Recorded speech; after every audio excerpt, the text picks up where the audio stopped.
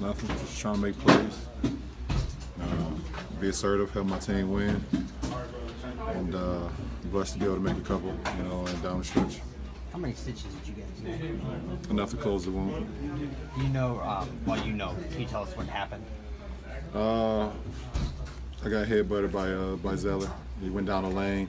It was my rotation. I was able to strip the ball clean, and his head hit my face. Was there any correlation between that collision and what you did in the fourth?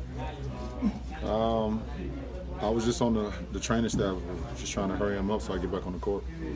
It takes a little bit of time because obviously they're not really prepared for something like that to happen at that moment. So, but just trying to be as patient as I could because I wanted to get back on the floor.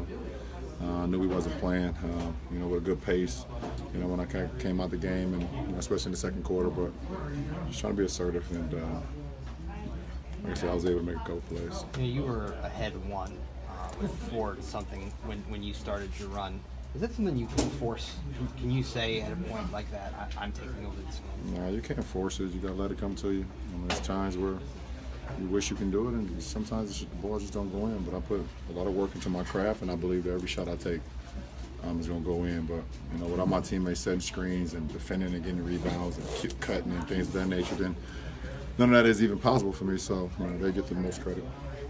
After you missed that dunk, it seemed like the whole team kind of went into a funk. Did you feel that? Yeah. We had an opportunity to go up 20-10, and then after that point, they kind of went on a run, and so.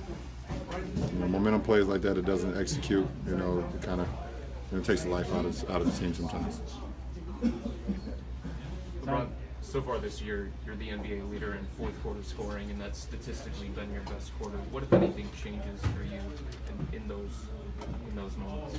Well, my team look at me to be that scorer, now. And in the last couple of years, obviously, Kyrie being, as great as he was in the fourth quarter, we kind of pick our games. Those games half the time that he had it going, hey, go get it.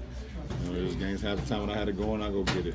But it's right now, my teammates look at me and they like, okay, like this is your quarter. You've done this for your whole career. Let's try to make some things happen.